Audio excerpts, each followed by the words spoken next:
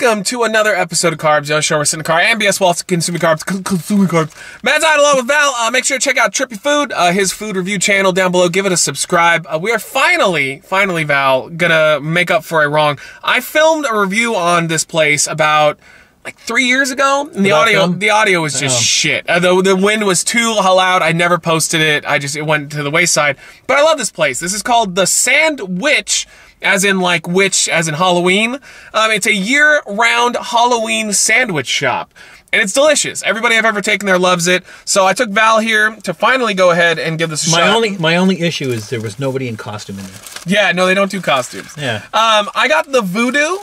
What did you get, Val? I got dragon. It says right there, but sadly, there's no actual dragon in here. What do you think dragon would taste like, though? Probably just chicken. Well, I don't know. Do you think alligator tastes like chicken? Alligator tasted like fish. It was like kind of like a combination of seafood and poultry, I think. Yeah. So I think dragon would taste like alligator. Probably. I think you're right. All right. It's a gigantic reptile. On mine, the voodoo is chicken ham Swiss and honey mustard on sourdough. And then yours is the Dragon's Breath, which is one of their, granted, it's one of the more popular ones.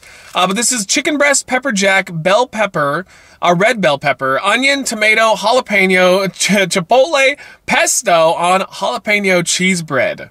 Now yours is much more complicated than mine. Right. Now the thing is like they call it dragon breath, right? Yeah. And so the assumption is that this is like really hot, but then there's really nothing hotter than jalapeno in here. Yeah, no, it's just their hottest thing. Yeah. Yeah, it's their hottest thing. So go ahead, you give a bite. I'm gonna go. Oh, gotta take a picture. Give me a picture. Look at that. It's like a panini, right? Yeah, it's just a panini. So that is nice. They are a bit expensive. Like for both these sandwiches with tip, it was like 21 bucks. Wow.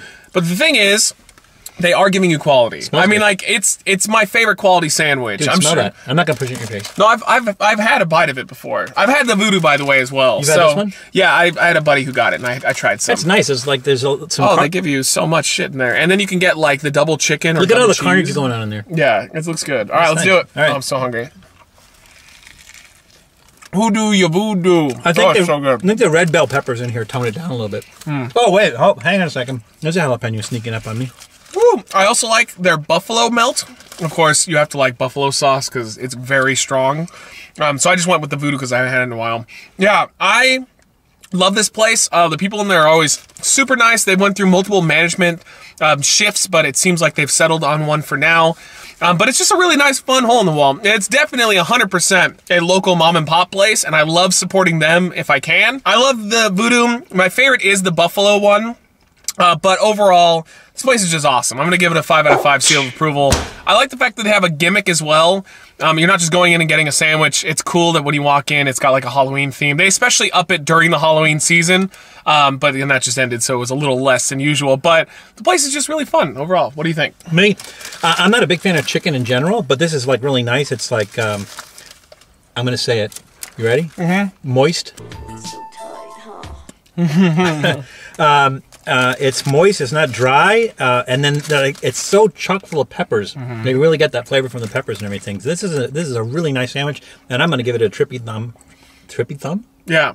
It's just Tom Cruise again. Don't worry about it. All right. Okay. I'm going to give it a thumbs up. Yeah. Big thumbs up on this one. So if you have been in the Upland, California area, that's where they're located, and you've tried this, let me know in the comments down below. I've had plenty of fans. I'll post on Instagram and stuff. And they'll just be like, yeah, I know that place. Like, it's got a following. And also make sure to check out Val's channel. Give him a subscribe. Hopefully we'll be seeing Val on a more regular basis. And check out his content. And there you go, guys. What are your thoughts on this? Let them know in the comments down below. What is your favorite, like, go-to sandwich place? Like, not making your own. Well, every time I ask this, they always just go, just make my own. Not make your own. I understand. You can make an epic sandwich. Great. But where do you go when you buy a sandwich if you do? We used to go to Quiznos all the time. But then, you know, they all closed down around here. So there's one in Pasadena Sandwich Company. There's one in Rancho. What's Pasadena Sandwich Company? Oh my God, you haven't been there yet? You need to do an episode there. Okay, well, let's do it. Thank you guys for watching. Hope you all are having a great day, and we'll see you on the next one.